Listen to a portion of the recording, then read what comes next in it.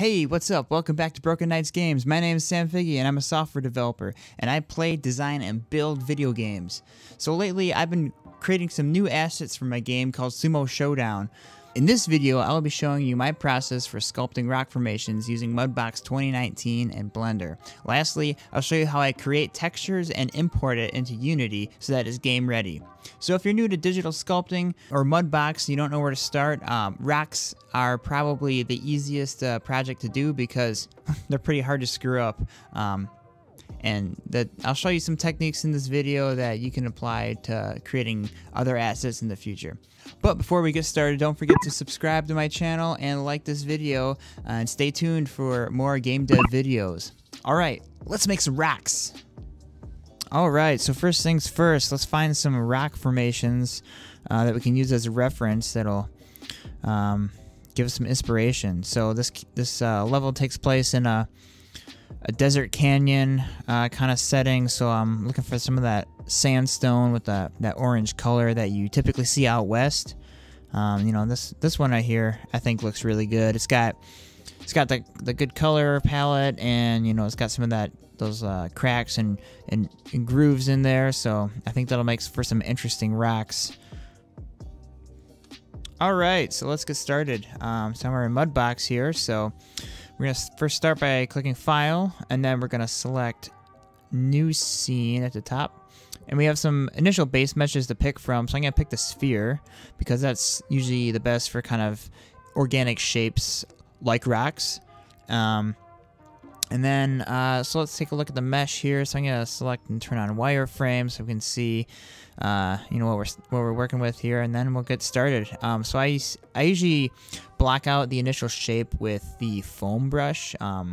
It's really good for adding a lot of shape to the, you know, some of those starting objects, so we can get that kind of rock shape going. You know, think of it kind of like spraying foam on top of your surface, or I like to think of it, it's kind of like inflating from the inside. So I'm just gonna go around and, you know, try to get that rock shape blocked out, and you know, don't worry about this looking perfect, because that's not what we're after right now. We're just trying to get that like silhouette of the rock. You know, we'll be adding plenty of detail to this a little bit later here. So I'm just kind of going around here and getting that shape. And yeah, this is starting to turn out. All right, so this looks pretty good for a silhouette. And now we're just going to go and save what we have so far. It's always good to save your work often in case you, so you don't lose anything, obviously. So I'm just going to create a new folder here, call it CR Rock 2. You can see I already made one before, a different rock. So just go in here and give it a new name, CR Rock 2. And we're going to go ahead and save. All right, so next up, we're going to do a re-topology operation. And what this will do is it will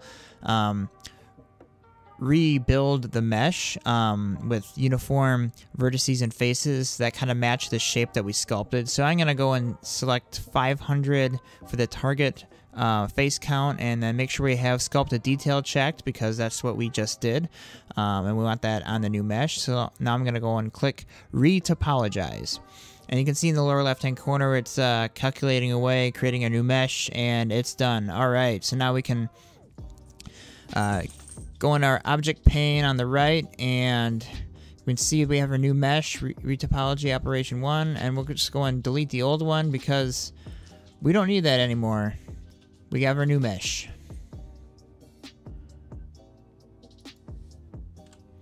Alright, so now we're going to add some subdivision levels and some sculpt layers so we can start adding some detail.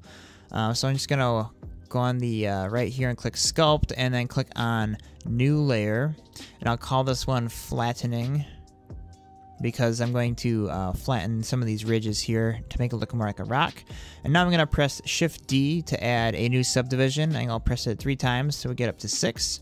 I'm going to press Page Down to go to level 5, and then we'll start sculpting some detail on this layer. So I'm going to my brushes here, and I'm going to go with the flatten brush. Here it is. And uncheck my stamp image here, And I'm just gonna start going to flatten some of these ridges here and make it look more like a rack.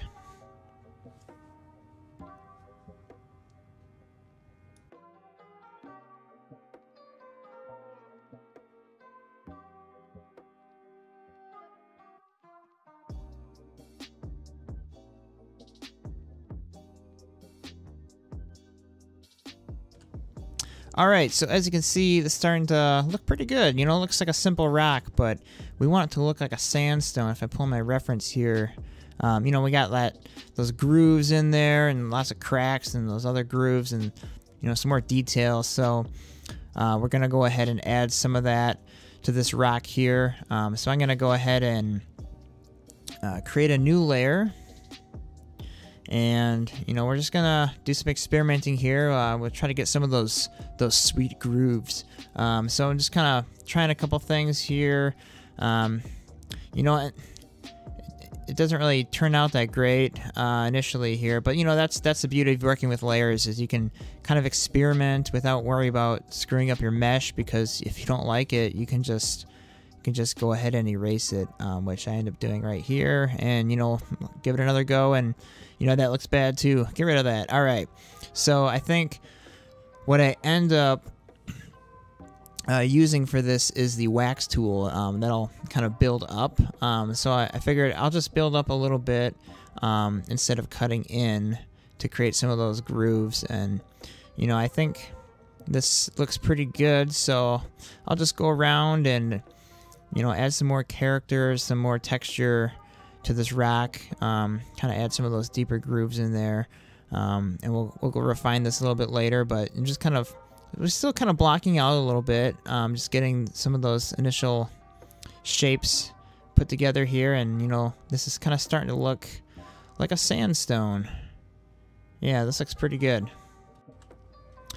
All right, so we got our interesting grooves, we got our interesting shapes happening here. So now we're gonna create a new layer. And also I'm going to step up to level 6 and create a new layer. So now we can add some more detail here. So I'm going to go and select the scrape tool and just kind of go around and soften all those round edges on some of those surface that I built up with the wax tool. Try to make it look a little bit more rocky and hard instead of so smooth. So just kind of get it a little bit more rigid here. Just kind of go around and just scrape off all the roundness that I just added, and you can see we get some of those nice hard edges there for some of those grooves. And I think this looks pretty good. All right, so then after that, since we changed the mesh significantly enough, I'm going to do another re-topology operation. Still using 500, still transferring sculpted detail onto the new mesh. And this time,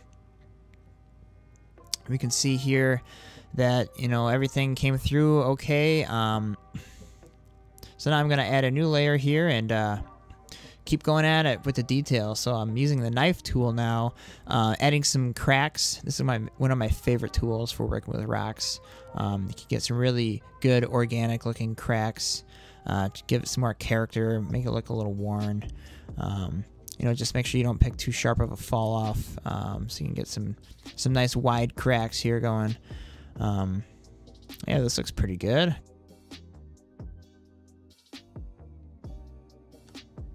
Alright, so next up we're going to add some more texture. So I'll create a new layer and we'll take a look at some of these stencils here. So we're going to use the spray tool and just kind of go around and spray some of this texture on here. And, you know, I don't really like how that looks. So I guess my go-to for rocks is using the stencil instead. And this pattern here looks really good, especially if you have the randomized rotation checkbox checked, so every time you stamp it, it'll, you know, spin and it'll get this really nice organic looking rock texture here. So I just go over the whole surface and add some texture, and as I'm going, I'll build it up, and then I'll hit Control to push it down as I'm still imprinting it. All right, so now we're gonna look at the material, because, you know, it looked a little too shiny. It didn't really quite look like rock. So I like to get a good material picked out before we start, going any further here. So I think this one looks pretty good.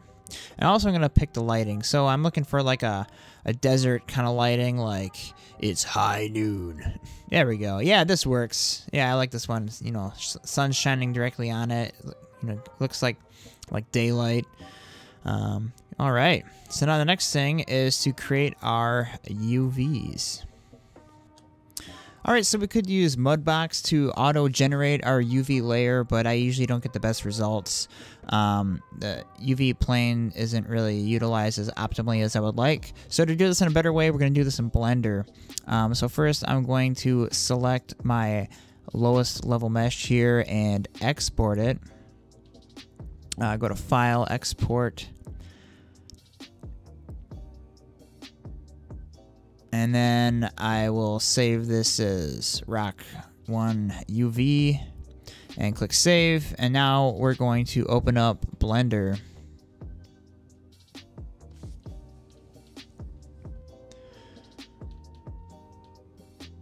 All right, I'm using Blender 2.8. And once Blender opens, I'm going to go ahead and delete everything that starts in the default scene because we don't need that.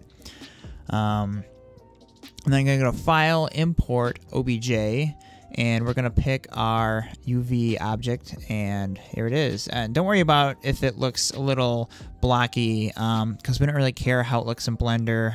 It just doesn't have smooth shading. So we're just going to go in here and go to Edit Mode and start selecting some edges. And I'm just going to go around the side here and the bottom. And then I'll start and I'll highlight these and mark them as a seam.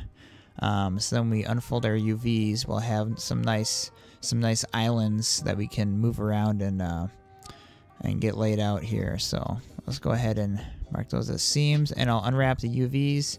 And now I will try to have them take up as much UV space as possible, and I always like to scale them consistently so that we don't get some weird stretching going on when we start painting this.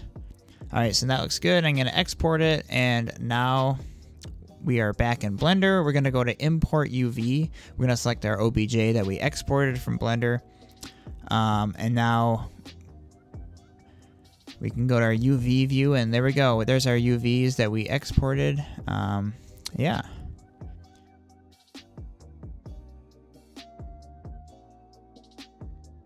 All right, I think that's where we're going to leave it for part 1. Stay tuned for part 2, where we're going to texture the rocks and import it into Unity so that you can start using it in your games. If you like this video, please leave a thumbs up. Also, leave a comment down below. I love to hear your thoughts and interact with you that way. And always, thanks for watching. See ya.